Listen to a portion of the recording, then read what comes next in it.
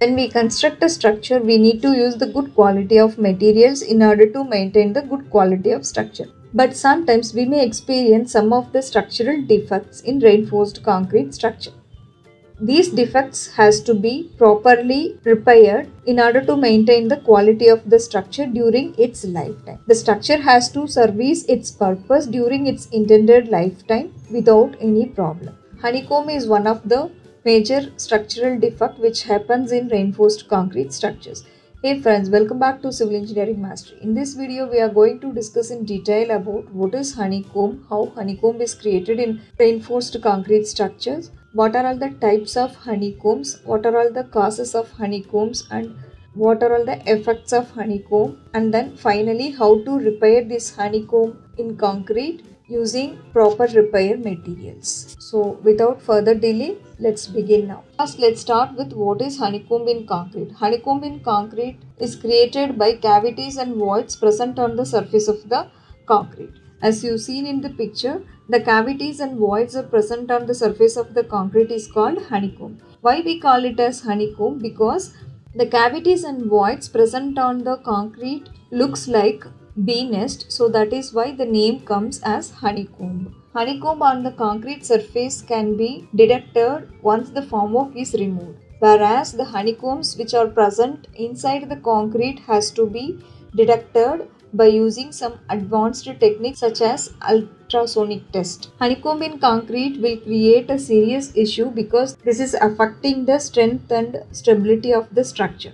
Because once the honeycomb is formed, it not only reduces the strength of the concrete, it also reduces the bond between concrete and the reinforcement bar, and then the reinforcement bar will expose to the environmental surface and moisture, so that will create corrosion. So once the corrosion occurs on the structure, a structural element, that leads to the collapse of the structure. So this honeycomb has to be treated properly when it is in the initial stage itself. So this is very important to repair this honeycomb defect in concrete structures. Next, let's look into the causes of honeycomb in concrete. First one is improper vibration. In concrete, vibration is very important. This will reduce the air voids present in the concrete. Next one is less cover to the reinforcement. As per IS codes and standards, we are having standard cover to the reinforcement for each and every structural element. So we need to follow that without fail. If we do not provide the proper cover to the reinforcement, that also will lead to the honeycomb in concrete. Next one is poor workability of concrete, and then improper grading of aggregates. Next one is formwork is not rigid and watertight. So what happens when the formwork is not rigid and watertight? It increases the chances of leakage of concrete, and then that leads to the formation of honeycomb in concrete. And then over reinforcement. Over reinforcement also leads to the formation of honeycomb in concrete. Use of large size aggregates, excess use of water. So the water has to be used as per the water cement ratio. If we use excess water, that also leads to the formation of honeycomb in concrete. And then last one is less use of water. If the water is less, then also it leads to the formation of honeycomb, and if the water is more, then also it leads to the formation of honeycomb. So the water has to be provided according to the water cement ratio. Next, let's look into the types of honeycombs. Small size honeycomb, medium size honeycomb, and large size honeycomb. The small size honeycomb looks like this. This will not cause a major problem, but it's need to be repaired immediately, whereas the medium size honeycombs will create a problem. It tends to expose the reinforcement to the environmental condition, and when the reinforcement is exposed to the moisture which is present in the environment, then it leads to corrosion. And third one is large size honeycomb. So this image itself is showing the reinforcement which is visible. So this leads to the severe damage to the structure. So these honeycombs in concrete needs to be repaired properly with the use of repair materials. Next, let's look into the effects of honeycomb in concrete. One is reduction in strength of the structure, and then corrosion and rusting of reinforcement bar. And third one is decrease the lifetime of the structure, and then fourth one is makes a bad aesthetic of the structure. So these are all the major effects of honeycomb in concrete. Next, let's look into the repair of honeycomb in concrete. We know how the honeycomb is created in concrete and what are all the causes and what are all the effects. Now we need to repair it properly. So how we can repair it? Honeycomb has to be repaired by using the proper repair material and it can be rectified. Let's look into the repair materials which is used to rectify this honeycomb in concrete.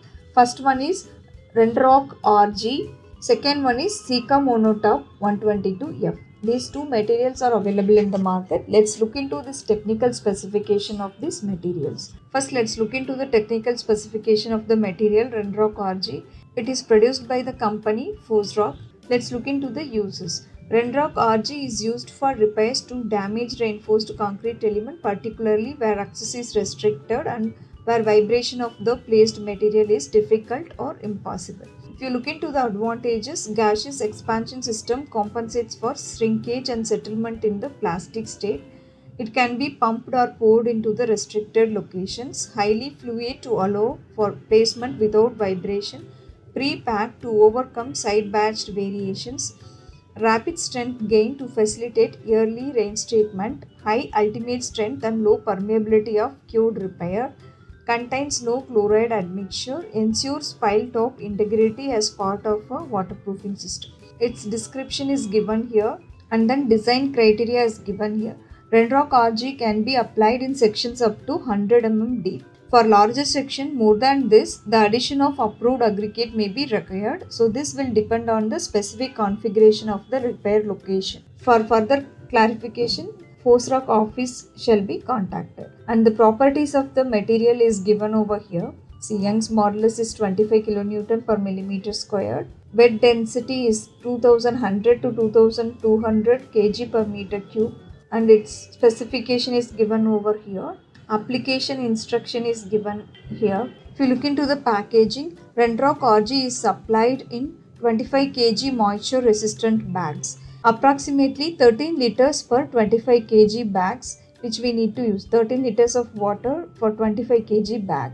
Actual yield per bag will depend on the consistency of Fosroc RG and quantity of coarse aggregate added. Health and safety instruction is also given. So all the details are given in this technical information, and for further clarification we need to contact the Fosroc suppliers. The next material is Sika Monotop 122F. So this material is produced by Sika company. Let's look into the technical specification. In the description it is given as Sika Monotop 122F travelable mortar is a dual shrinkage compensated thixotropic high strength formulation for structural concrete repairs. Sika Monotop 122F is suitable for placing in thickness of 5 to 50 mm vertically and 5 to 15 mm overhead. The usages are repair of spalling and damaged concrete in buildings, bridges, infrastructure and superstructure works. There are advantages as well. Easy to use, only to be mixed with water. Structural cosmetic repairs, possible to apply on vertical substrate in 50 mm layers. Good adhesion strength, ideal where repair are more than 5 mm. Sprayable, able to repair complex profile easily with minimum rebound. So the product information is given over here. It is a 30 kg bag, grey powder. Shelf life is 6 months from the date of production if stored as per the recommendation. So we need to store according this condition. Storage condition is given over here. And then bulk density. Technical information is given here. Compressive strength, tensile adhesion strength. Application information, mixing ratio, water is to powder. So 0.15 to 0.16 by weight, that is 4.5 to 4.8 liter of water needs to be mixed per bag of this powder. Consumption, ambient air temperature, substrate temperature, watt life. Application is given here. So if you look into this application, pre-treatment, mixing and application. So all the information are given in this data sheet. So according to this, we need to use this material for repairing of honeycomb in concrete. So friends, I hope you all like this video. Please do comment in the comment box. Your comments are always welcome. If you like the content, hit the like button. Also share it with your friends. Super thanks button has been enabled in our channel. just log in into your account, and below this video there will be a super thanks button. Just click on that and pay some minimum amount to support this channel if you really like the content. And don't forget to subscribe this channel for more videos. Thank you for watching.